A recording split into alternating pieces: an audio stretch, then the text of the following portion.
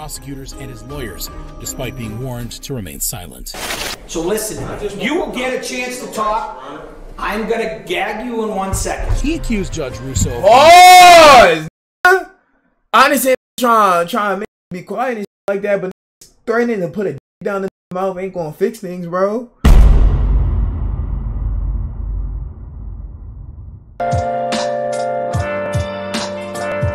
Where have you been? Killer's losing control in court. Let's see Killer's tweaking out off the fence and whatever the case might be doing. Let's see if they really are going crazy or if this title just overreacting. I want to see how crazy about to go, bro. So let's check.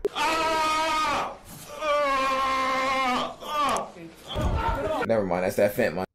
That's that fent. That's that crack. That's that booger sugar. That's that crocodile, man. That's that heroin. Never mind. That's already tweaking. That motherfucker started speaking Morse code and just really started tweaking. Started speaking UFO RTD2 type. Like I just started speaking other bullshit. Feeling strong with this one.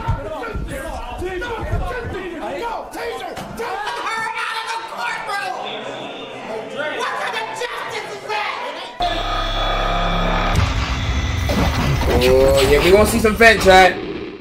This is Gregory Wright, a suspect Hi, Gregory. in armed robbery in Detroit, Michigan. God, 28. That Detroit, Michigan, I can tell barber located in Detroit, man. A suspect in an armed robbery in Detroit. That cut f***ed up. I don't know if y'all can see because the subs, but holy shit, this cut is f***ing chopped.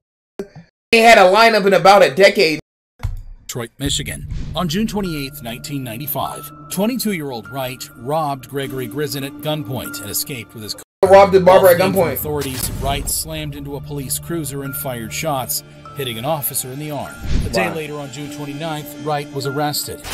All I got to say is I have no remorse for shooting that police officer. He got what he deserved. If I had the opportunity to kill him, I'd kill him. Now in court, not gonna lie, bad snitches. Carrying a weapon, use of the haircut got even bad, like worse. My that is really fucked up now. Been in there for at least 2 decades. Had a time skip, not the good one either. God. Concealed weapon, use of a firearm during a felony. Wright was presented at court for a pretrial bond hearing. Judge Izetta Bright granted a bond in the amount of $50,000. Hearing this, Wright made a run for it. Oh, that double jump. Oh, hold on. I wasn't locked in. I wasn't locked in. Hearing this, Wright made a run for it. That really tried to double jump, Chad. 7 officers finally managed to subdue Wright. After the scuffle, Judge Bright removed the bond and ordered Wright to remain in custody. The case eventually went to trial and Wright was sentenced to life in prison. Wright's brazen attempt to escape was a shocking courtroom moment. To be honest, if I was getting life in prison, I'd probably try to run too. I'm gonna keep it a stat with you. I can't even blame that for at least attempting it. But see, this is not really a real runner like that, because like me just running all the way through the gate. They try to double jump. That was his issue, Chad. Try to jump, bro. Should have just ran straight through that gate. That jumping is not gonna work, bro. Life in prison. Wright's brazen attempt to escape was a shocking courtroom moment. But how does it compare to slitting your own throat? Stop recording. In the case of Aubrey Trail, a murder suspect in Lincoln, Nebraska. Trail was 52 when he murdered Sidney Loof with the help of an accomplice.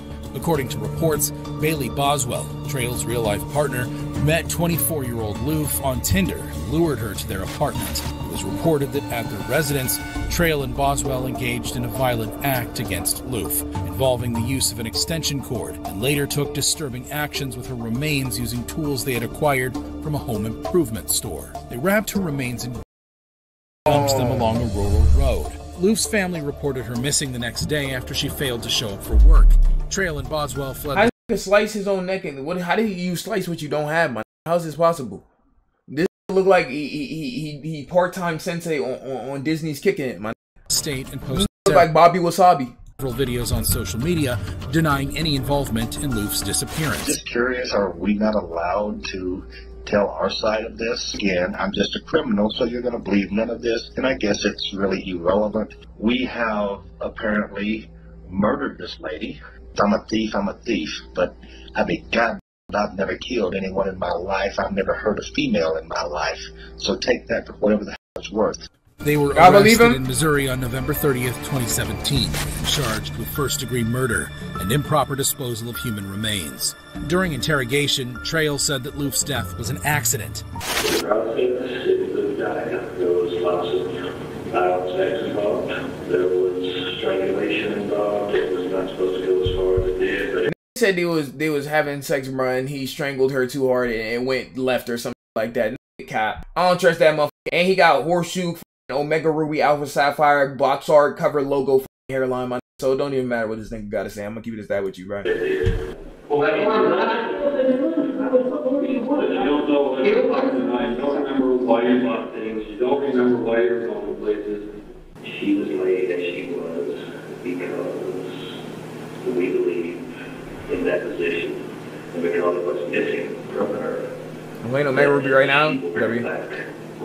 Trail pleaded not guilty to the murder charges, but accepted the charges of improper disposal of human remains. During his trial, Trail attempted to take his own life in front of the judge and the jury by his throat with a razor blade he had smuggled. Trail yelled, "Bailey is innocent, and I curse you all." Motherfucker thought he was Sukuna or something. Trying to place a curse on all of them before he left. Tried to really use a binding vow on. That's tough. Into the courtroom. Stop recording. He went on to make a full recovery and was later found guilty of all charges. On June 9th, 2021, Aubrey Trail was sentenced to death by lethal injection. He's currently on death row at the Nebraska Reception and Treatment Center. Trail's shocking attempt to end his own life sent shivers through the courtroom. But how does it compare to jumping off a courthouse balcony? Like in the case of Christopher Clay Rudd, a suspect facing drug charges in Spanish Fork, Utah. Rudd was arrested and presented in court on that different. Yo, that don't Utah. Rudd was arrested for Clay Rudd. That had to have been getting life, my nigga. To try to jump off all this, you is literally risking, like, if you land the wrong way, you might die. A suspect facing drug charges. I don't know how. There's no way it worked out for him. Presented in court on May 4th, 2018, failing to follow through on court-ordered treatment. A handcuffed Rudd suddenly ran out of the courtroom and jumped over a second-floor railing, falling about 20 feet to the ground below. He survived the fall but suffered serious injuries, including a broken leg, a fractured pelvis, and a skull fracture. Okay, wait, is he sped? Wouldn't it have been smarter to just run straight and go down the steps?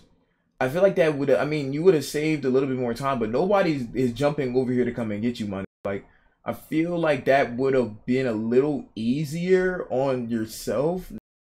I mean, is it a little bit more likely he might get caught? Yeah, but it's just like, are you doing that or you want to break all your bones in your body and like that?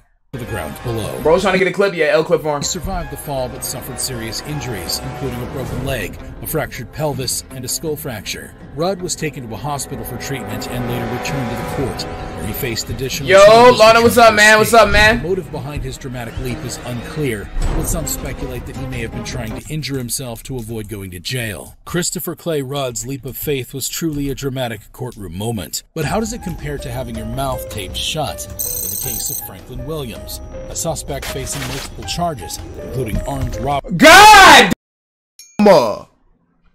This is the most interesting criminal I've seen in my life. This swallowed a Minecraft earth block to the dome. I ain't never seen it with a build like this, bro. That's unfortunate. That's unfortunate. We all know one uncle that looked like this, bro. Holy, how does it even get like this? Jacoby had in the case of Franklin Williams, a suspect facing multiple charges. Is that the same?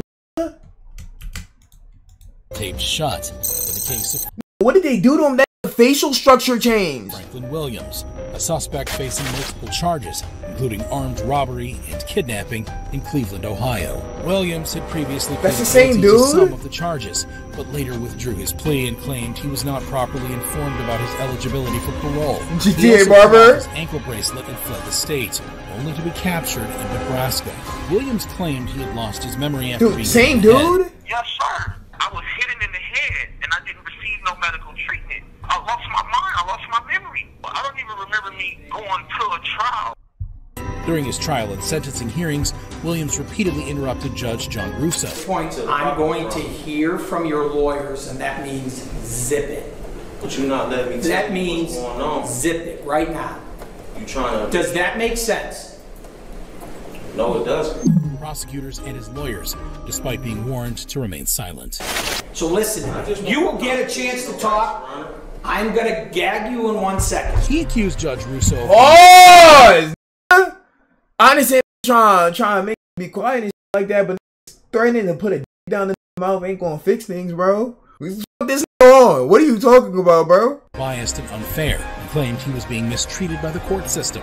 His constant outbursts led Judge Russo to order his mouth to be taped shut with red duct tape by the deputies in the courtroom. Chance to speak it, Sensei. Take me off. No, I'd like you to speak. Mr. Williams, I want to make it real clear. If you spit on, attempt to bite, or injure any of my deputies, none of that, man. you're going to have a bad day. None of that. Oh, you Put clear? the tape on me, man. We done with this shit. It is what it is. We'll go back on the record. Mr. Williams will have a chance to speak. And I'll be monitoring everything I'll say. Go ahead. Yeah, that tape is out. Holy shit.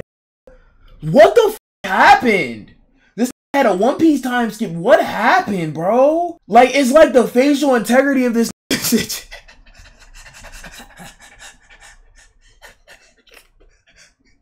Bro, what happened to this, bro? Holy f. It's not even just facial hair or hair. It's like the whole head shape of this changed. What could I had this beat the fuck up 20 times by a big ass nigga? Yo, Coach got closed. Williams was later sentenced to 33 years in prison by Judge Patricia Cosgrove, who pointed out that Williams already had a long record and now was being convicted of robbing innocent citizens. I want the world to know I am not an animal. Contrary to what people may think, I am a man never said contrary in his saying life. freedom of speech, no duct tape. Your Honor, I asked today, Your Honor, that I received the lightest sentence that you can give me. No, you're not an animal, Mr. Williams. You're a human being. But the question the court has to determine is whether or not you've learned from those mistakes. Williams did not cause any trouble during his second sentencing and only said freedom of speech, no duct tape, before being led out of the courtroom. Speech, no duct tape. JoJo sing. Okay. Freedom of speech, no duct tape. With the hashtag. We are not posting that on Instagram, my. We are not using that on Twitter, my. Thought that mom was gonna be playing You Say Run and start being like, yeah, freedom of speech, no duct tape. We not using those. We not using those. Judge John Russo later apologized for gagging Williams. I apologize for taking that action last week. Williams' gagging was truly an unexpected courtroom moment, but how does it compare to attacking your own lawyer, like in the case of another attack Business, their lawyer? a murder suspect in Wisconsin? His name is Taylor Shabusiness, my. Worst last name I've ever heard in my life. Attacking your own lawyer, like in the case of Taylor Shabusiness, a murder suspect in Wisconsin. 25-year-old Shabusiness engaged in Dave Shabusiness. 24-year-old Shad Theriot during a drug-influenced encounter. According to reports, Shad faced severe harm involving the use of a metal chain, resulting in tragic consequences in his mother's basement.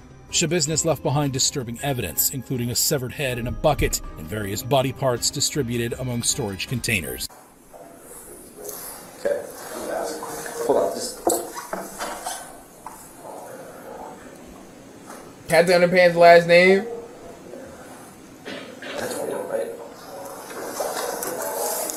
You mentioned observing the bucket. I guess where in the basement was that located? As you go down the stairs, if you turn to the immediate right, it was at the bottom of the stairs to the right. Was it in pretty close proximity to the stairs? Yes. After you made that observation, what did you do? After I pulled the towel off? Yes. I had Officer Plunky come downstairs and just verify we had in fact found a human head in the bucket. A whole head? Shad's mother stumbled upon the shocking discovery of her son's lifeless head. Shabusiness confessed to engaging in disturbing activities with Shad's lifeless body for an extended period after the incident. What did he call that? When you be doing that to bodies that is dead already, bro? Necrophilia or something like that? Oh, you nasty. But when did you start, cutting up his body? like almost right away. I was sucking and cutting at the same time. You know what I mean? Because like, I don't know. She liked it? I liked it. She was arrested and charged with first-degree intentional homicide. This looked like a Toontown character. This looked like, I don't know, like the texture pack didn't load all the way. She got 75% loaded texture pack. Holy. Mutilation of a corpse and third-degree sexual assault. During a court appearance, Shabiznes shockingly attacked her own lawyer. Weakest crash out I've ever seen. If you're gonna attack your lawyer, do better. That wasn't even worth it. She just caught an extra charge for no damage, bro. That was like 0 damage provided. Attacked her own lawyer. Stop it. Okay. Stop it. Ma'am, stop. Just stop. He had to be pacified. Who's the Hulk? Is the Hulk in the court? Taylor, it's me. Given her actions in court, Who is that? Taylor, it's me. Is the Hulk in the court? Who is that? Was seen wearing a spit hood in her next appearance. Shad's uncle Kelly Therion slammed Shabiznes, telling her there's no excuse for her cowardly actions. Kelly said he wished death in prison for Shabiznes and hoped she would meet the same fate as her idol Jeffrey Dahmer. I will pray that. Oh yeah, because Jeffrey Dahmer got killed in jail. Fate as your idolistic Jeffrey Dahmer. Michael Therion, Shad's father, said he forgave Shabiznes for what she did to his son and hoped she would use her time in prison to become a better person. Taylor, I just wanted to say that I forgive you for what you done to my son. And yeah, you made a bad choice, and now you have to live with it. He asked Judge Thomas Walsh to allow her to better see the than me. streets soon. And I'm going to ask the judge if he can, if she can see the streets again sometime, That better than me. I ain't gonna hold you, bro. I know it's all about forgiving and like that. Better than me, man. Pay somebody named Bubba to handle it in prison, man. Because it may not be soon, but I believe everybody makes bad choices, and maybe not to the scale, but I think there's a lot of hope for you. Judge Walsh said that this crime Good offends human decency. This crime offends human decency, it offends human dignity, and it offends the human community. It really does. Taylor Shabiznes was later found guilty on all counts and sentenced to life in prison without the possibility of parole. The first-degree intentional homicide as a repeater, it's a Class A felony. Going to impose life imprisonment without the possibility of extended the music is actually discombobulated right now. My copyright music.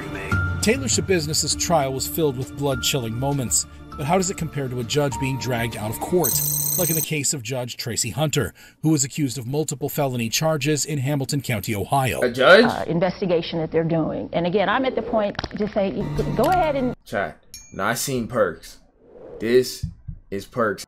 This is Perks, man. See off that. You could tell, chat. You could see it in her eyes. See off that, man. You ain't gotta really look like that. You could just tell off this pause. She on that booger sugar. Ohio. Investigation that they're doing. And again, I'm at the point to say, go ahead and indict me. And, the whole juvenile court will just be on trial. According to reports, in 2014, Hunter used her position as a juvenile court judge to backdate documents and mishandle confidential records to help her brother, who worked as a juvenile court employee. She was convicted and sentenced to 6 months in jail. However, she appealed her conviction and sentence and remained free while the case went through various courts. In 2019, Hunter's last appeal was denied. Why the fuck judges always have the craziest last name? Bro's name is Dink Lacker. His name, always the last name, I was about to say Digadome. Dimmadome. Statinopolis or something like that. It's always some super, last cartoon name. Judge Patrick Dinklager. The interest of the state and the public in the finality and enforcement of judgments supports the denial of Judge Fudge. appeal. Accordingly, Winkle. Dinkelberg. Judge Dinklager upheld Hunter's previous I'm not listening to conviction the name and sentenced her to 6 months in jail. Yo, the music get out of hand. The Hamilton County Justice Center credit one day. Think the music is so confused, Chaos bro. ensued in the courtroom Yo. as Hunter's supporters protested her sentencing. What the? Hunter refused to cooperate and had to be dragged out of the courtroom Yo, by the a music is deputy. actually... Holy audio. Yo, it's actually geeking me because these is like bringing the music in and out like, bro, they can't decide if they need to use it or not. It's only 6 months, chill.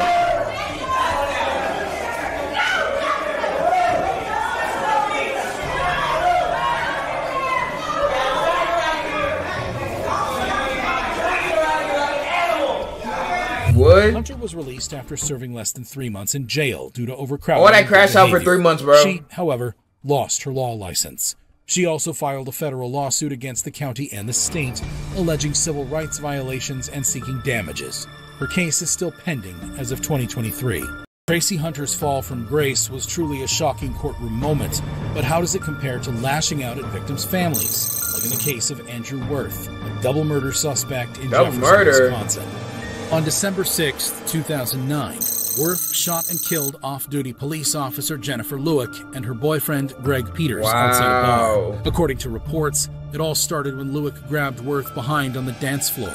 Worth said something to Lewick, and Peter came to her defense and confronted Worth outside the bar. Worth claimed he acted in self-defense, saying he saw Greg reach for a gun. Witness Scott Trader said that Lewick initially survived and stumbled into the bar asking for help. When Trader got outside, he saw Worth pointing a gun at Greg's head and yelling at him. Worth walked away, and Greg struggled inside.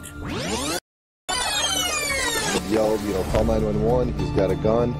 And then she was standing there for a few minutes and then collapsed. And nobody had even known that she was shot at that point. Worth was soon arrested and charged with 2 counts of first-degree intentional. You see the neck tat? What does it say?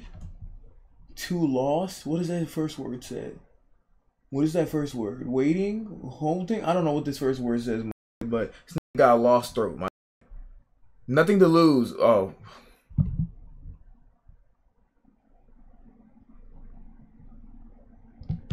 Nothing to lose.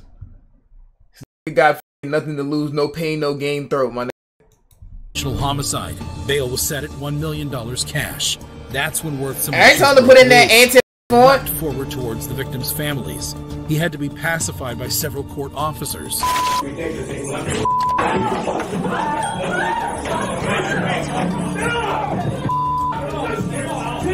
Police Chief Jim Wallace was right next to Lewick's family when this happened. Worth was later acquitted on 2 counts of first-degree intentional homicide and convicted on 2 counts of homicide by negligent handling of a dangerous weapon. He was sentenced to 10 years in prison. Andrew Worth's out.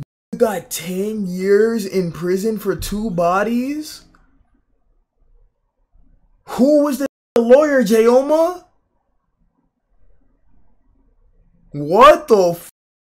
Burst shocked everyone in court, but how does it compare to being tased in court, like in the case of Kenneth Freeman? That's actually insane, man. That's actually, guys. A murder suspect in got life in prison or death penalty down to 10 years. Freeman murdered nurse practitioner Carly Bodine in a parking garage. According to reports, he allegedly beat her, dragged her to her car, and drove over her several times. He was arrested and charged with first-degree intentional homicide. During his court hearing, Freeman became unruly and started using profanity and insults towards the judge, the prosecutors, and the victims. The victims, yeah? Uh-huh.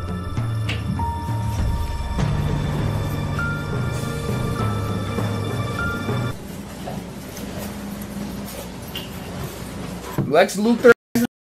I do have reason to believe that. Yo, I've never seen so much discombobulation with the music in my life. These been struggling with this for the past like 10 minutes now. Competency is an issue in this case. Well, I was going to say. Family. They fired it. To listen to the judges. They fired the editor. Ran. Case. Well, I was going to say. I would this mother. The judge then ordered the deputies to use a stun gun on him to stop his behavior.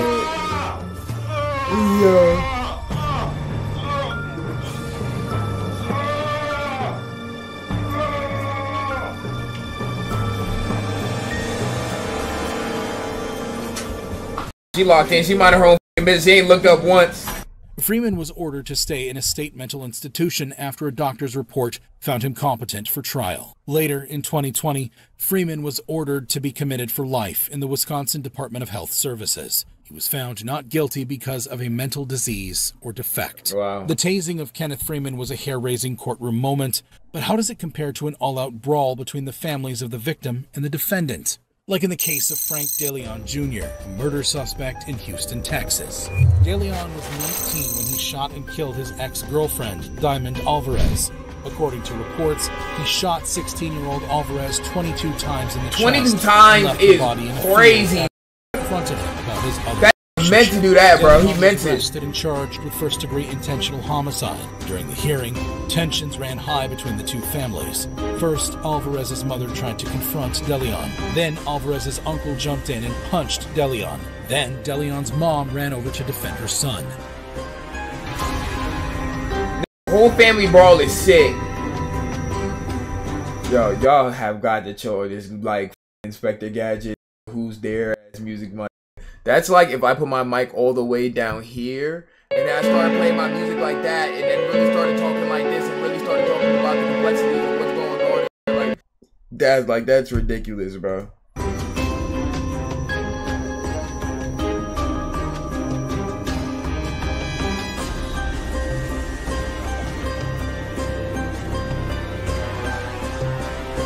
DeLeon pleaded guilty and accepted a plea deal for a 45-year sentence. He will have to serve at least half of his sentence before he's eligible for parole. 45 years? DA Kim Ogg said that this case was solved within 2 years, which is a record as far as homicide cases go. After the brawl, Alvarez's mother apologized and said she couldn't control her emotions. Diamond's mother. Yo, I'm not gonna lie, whoever edited this video needs to be court-martialed. I'm not even gonna cap you. Yo, no, whoever edited the music on this need to be court-martialed. Yeah, ain't no way. Mother telling us it was a difficult decision to make. Hard, because I want it to be holy. The brawl also led to the escape of another defendant in a separate case, who took advantage of the chaos and ran away from the court. Yo. He got out of the building, he took off his... The fight between two families is truly one of the most shocking courtroom moments. But how does it... It's hilarious. Escaping. What? The case of Joel... I remember this. Multiple crimes. Yo. Little Rock, Arkansas. Delgado was in jail for burglary and possession of a firearm charges. He told police that he wasn't feeling well and couldn't feel his legs. While being transported to the court, Delgado jumped off his wheelchair, caught a cab, and made a run for it. The officer ran after him, but Delgado gave him the slip. What? Oh, bro. Yo, that is hilarious.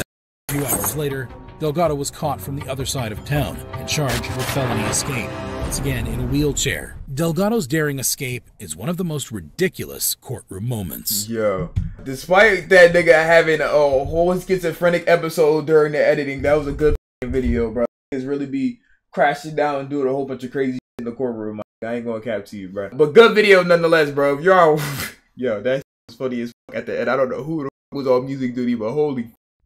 If y'all watch this on the Twitch Blue right in the description, come to the motherfucking stream immediately, bro, to watch more videos like this with us, bro.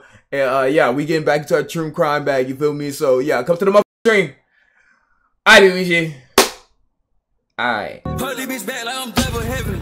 Hold up, triple deuces. Put that bitch up, we got all the juices. Hold up, speak to heaven. Eat that by my mama, demon made it. Everybody chill, at least I want by.